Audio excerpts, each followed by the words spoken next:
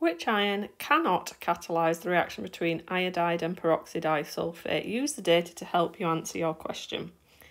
So the peroxide disulfate is here. The iodide ion is here. So they react together, although the reaction is going to be slow because two negative ions are going to repel. That's going to have a very high activation energy. But we need something that could help us with the reduction of the peroxide disulfate and the oxidation of iodide. So let's just go down the table. So if we were to pick cobalt 2+, would that work? So if we were to use cobalt 2+, and we're trying to find one that wouldn't work, but we're going to try and see whether they would work. So cobalt 2+ could react with S2O82-.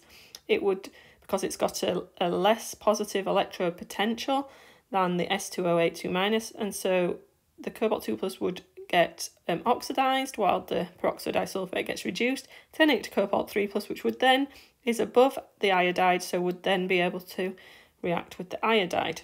So that one would work. Chromium 2+ is here. So chromium 2+ could react with the peroxide disulfate ions because the value it's lower in the table, but then chromium 3+ would not be able to react with the iodide ions because it's too low its value, so this one would not work. So the answer is going to be chromium 2+, but let's just double check the others.